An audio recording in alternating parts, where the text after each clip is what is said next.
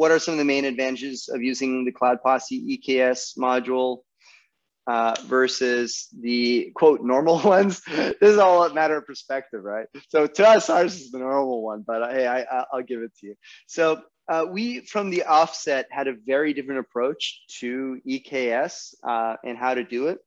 So while the Terraform AWS Modules, which is a non-official community group of Terraformers, has one way of doing EKS. Our approach from the get-go was treat node pools as disjoint, as not part of the EKS cluster itself.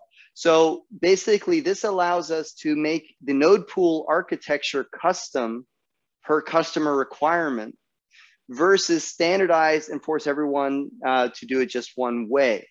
So this makes it very easy for us to mix and match combinations of spot inst versus fully managed node groups versus Fargate profile node groups in any configuration that we want, across any subnets in any way that we want, without making an enormously complex cluster, EKS cluster module, with complex maps that you got to iterate over to create it. So I feel like doing it the way we did it is a little bit easier to test. And the fact is that we actually have tests. So they aren't the end all be all. We can always improve our tests, can't we all?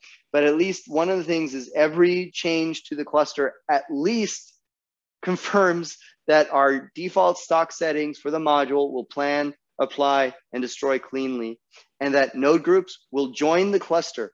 And before we had automated tests for this, oh my God, our modules never worked anytime after we received contributor requests. So I feel like this has eliminated a whole class of problems we've had running an open source ecosystem that you don't get with the Terraform AWS community modules.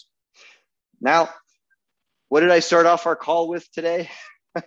Talking about our EKS node group module. And one of the downsides is, one of our latest changes, this overhaul pull request had some breaking changes. So yes, we were unable to maintain backwards compatibility at this time, but I think that is the norm in the Terraform ecosystem today, that it's very hard to maintain multiple stable versions of modules. We're all volunteers and there's just too much work to go around.